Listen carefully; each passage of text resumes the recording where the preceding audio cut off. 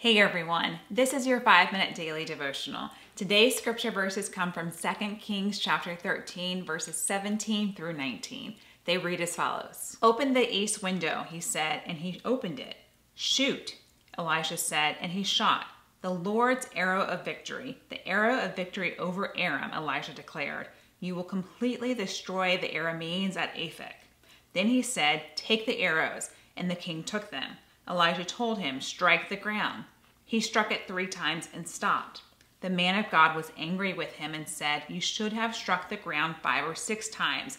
Then you would have defeated Aram and completely destroyed it. But now you will only defeat it 3 times. In today's scripture, we read of Jehoash coming to Elisha's deathbed and receiving a blessing from Elisha. Elisha tells King Jehoash that he will be victorious over Aram, and he takes him through a symbolic act to show him. Elisha gives the king specific instructions to do in this symbolic act, and for the most part, Jehoash does them. But when he gets to one of the last parts of the symbolic act, Jehoash stops when he feels he's done enough, not when Elisha tells him to stop. Basically, perhaps he's thinking, that's enough, this is kind of silly, I've done enough. And what happens? Elisha tells him that he will get the victory, not because the victory lies with him, but because it lies with the Lord, our God. He will get the victory because of the Lord. But because he sort of gave up, stopped when he wanted to stop, not when the Lord told him to, just sort of took it half-heartedly, didn't follow it all the way through, he'll get the victory, but he'll miss out on a victory that could have been much sweeter than anything he could have imagined. Sometimes we get a word from a pastor or a church leader or a friend or someone close to the Lord. And in that word, we get specific instructions. Do this like this. And we're tempted to think, oh, whatever, okay, I'll just do it sort of like what they said. I'll just kind of do it like this. That's good enough. Here, this should be sufficient. This should get me what I want. But that's not what gets God's attention, and that's not what God really wants. Just enough is honestly just not enough. It's just not enough. I mean, how would you feel if you sent someone to the store and you asked them to get a list of items for a cake? You're making a cake from scratch and they come back with most of the items. They forget the butter and the sugar, but most of the items are there. That should be good enough. How would that cake taste?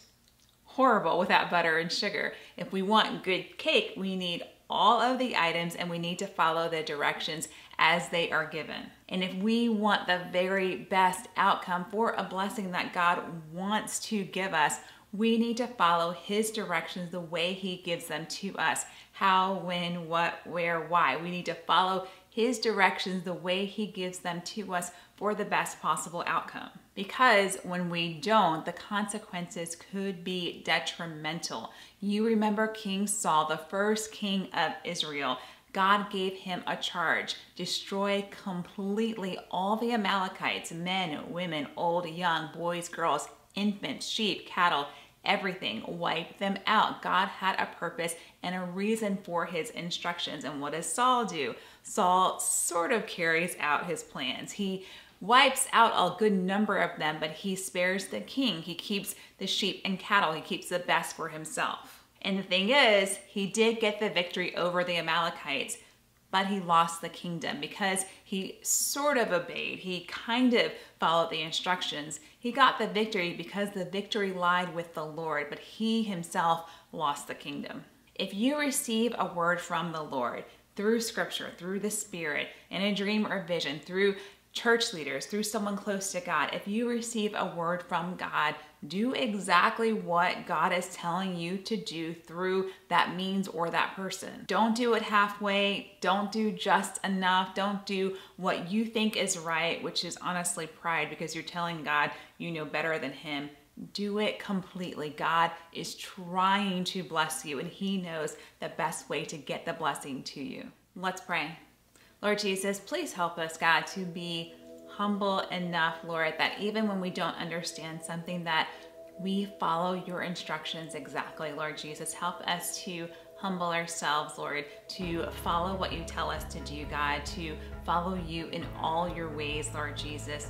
Please help us, Lord, not to think we know better or think we want to do things a certain way, so we just sort of rebel, Lord, and do things the way we want. Help us to follow you to humble ourselves, God, and to obey you, God. Forgive us when we failed in this area, God. Please help us to come up higher.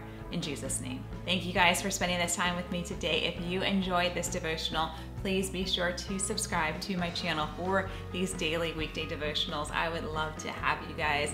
God bless you. God loves you. Know that God loves you. Have an amazing day, and I will see you next time. I appreciate you guys. I love you guys. See you next time.